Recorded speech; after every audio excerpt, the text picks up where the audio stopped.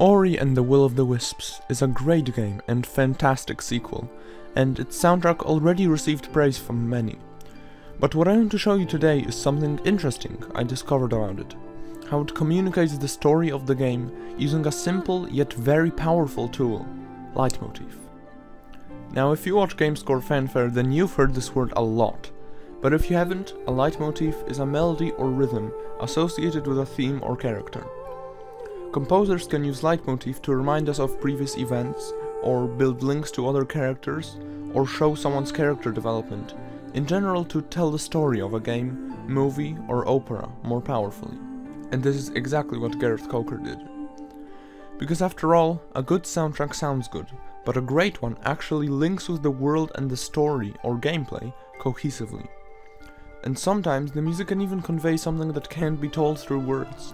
We saw this most notably in Minecraft's soundtrack, where the quiet and ambient music perfectly sets the mood for solitary exploration in a foreign land. So, without further ado, here's how Ori and the Will of the Wisps communicates its story through its music. Spoilers ahead. To start things off, let's talk about Ku's theme. Ku is the little owlet that you rescue and that is your friend. She's the last remaining child of Kuro, the last game's main villain. This is her theme the first time you hear it.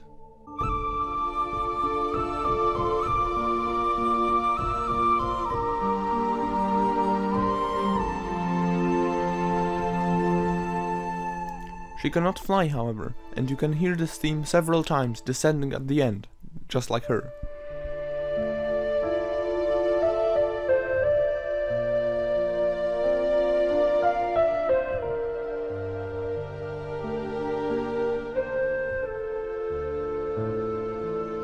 But then, when you attach Kuro's feather to her and she finally takes off, the theme stays hovering until the next repetition plays.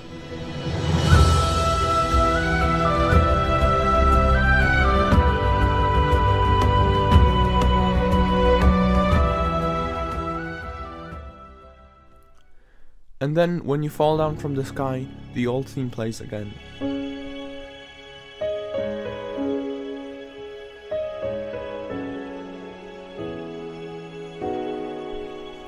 This is an excellent example of slightly changing a leitmotif to account for changes in the story. When you finally reunite with Ku, finding her in the silent woods, you're confronted by Shriek, a huge bird thing with legs, who could be called the main antagonist of the game. You have seen her before, but this is the first time you actually hear her theme.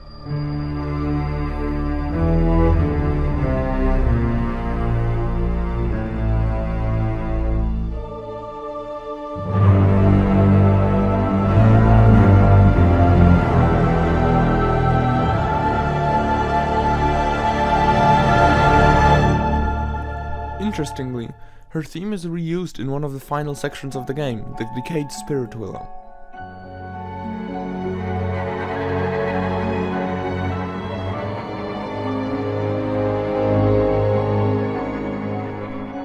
This compares it to the decay and corruption of Shriek. But here's what's really interesting, and what originally inspired me to make this video. Ku's theme and Shriek's theme are really similar.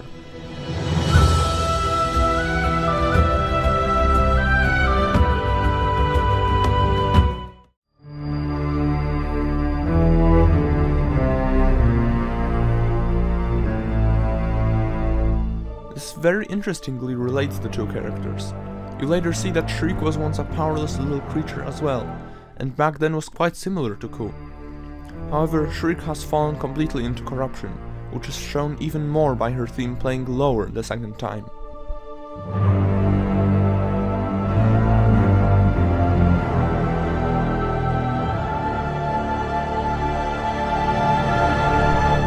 There's something else that confirms this. After you escape Shriek and are reunited with Ku, you hear both themes played simultaneously.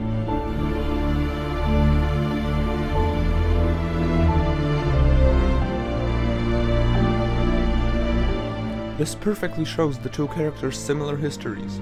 Shriek was excluded as a child, and Ku fell into her forest. Both were alone and far away from help in their own ways. There was something else though that caught my attention in the reunification. After you meet and Shriek walks away, you hear this.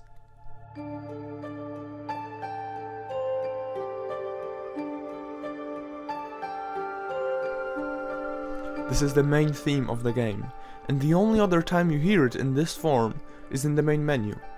Reusing this theme is such an unexpected but powerful way of conveying their unification. You're together again, just like when you first started the game.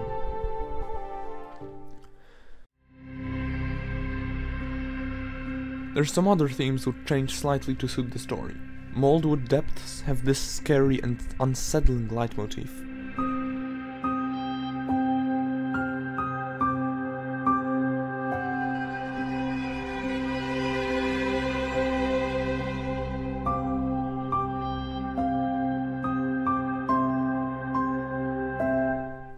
But after defeating Mora and lifting the darkness, it changes to this more tragic sounding one.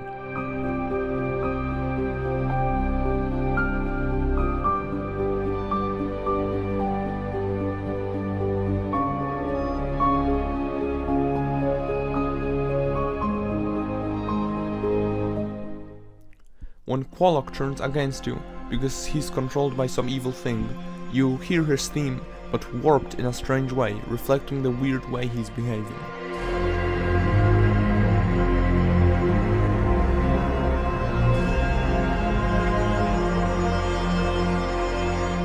And then, when you end up fighting, his theme takes an evil turn.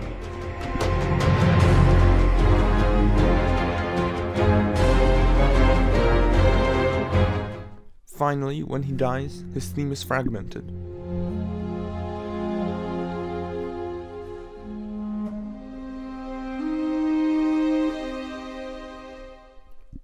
And that's not to even mention all of the instances of themes from the original Ori game.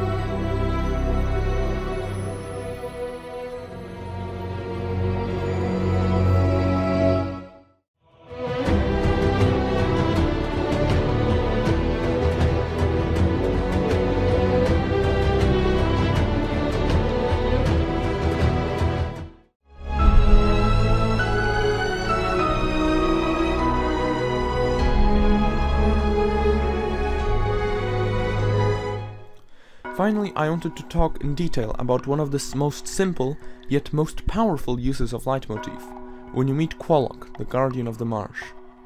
When you first enter his hollow, it feels cold and dangerous.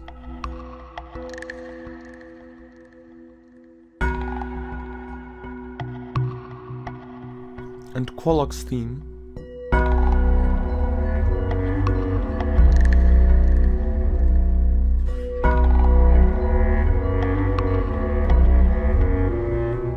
feels ominous and a bit scary.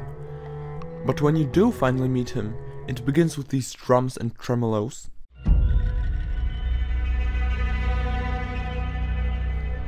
which almost make you think that there will be a surprise boss fight or chase sequence. But then you hear his theme, loud and clear, and with the final chord changed to a power chord.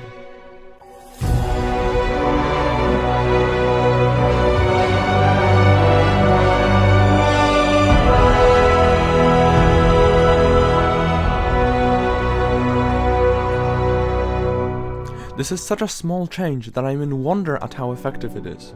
You suddenly see that while his power is huge, as shown by the loudness of the theme, He is peaceful and majestic, and uses it only for good. He is a king, not because he's big or powerful, but just by his nature. All of that conveyed by a slightly changed version of the theme. I actually found myself re-listening to this same fragment over and over, and getting shivers every time. However, I do feel that this reveal could be made even more dramatic. If the characters you meet before Kwolok spoke more of his power, and less, or even not at all, of his kindness. Maybe some could even doubt him, saying that they don't know what he's doing or that they're not sure if he'll help you. It's true that while the writing in this game is fine, it isn't quite at the same level as the music or art, and sometimes, like here, it clashes with the feelings the music is trying to evoke, in my opinion. So that's how Gareth Coker reused and changed leitmotifs from all around Ori and the Will of the Wisps, as well as Ori and the Blind Forest, to enhance the story and soundtrack. I hope you enjoyed, and I hope some of you developers out there will keep this in mind when making your next game. Think of a soundtrack not as just some music playing in the background, but as an important element working toward making the game a more cohesive piece of art, something that elevates a story to the next level.